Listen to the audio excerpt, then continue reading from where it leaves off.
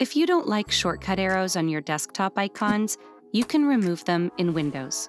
Here's how to do it. We will be using the Ultimate Windows Tweaker program for this. So, head over to this website and download the zipped file from there. Once done, extract the contents of the zip file to your preferred location in a new folder. After the extraction, go inside the new folder and double-click the application executable to run it. Once it opens, on the left pane, head over to the Customization tab. Now navigate to File Explorer.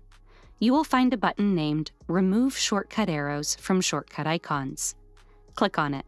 For a moment, the Windows desktop will black out and load again. But this time, you won't find any shortcut arrows on your desktop icons. Wasn't that easy and helpful? Congratulations! You've successfully gotten rid of shortcut arrows on your Windows PC. For more tech tips and tricks like these, subscribe to Guiding Tech and discover one of these videos, handpicked just for you.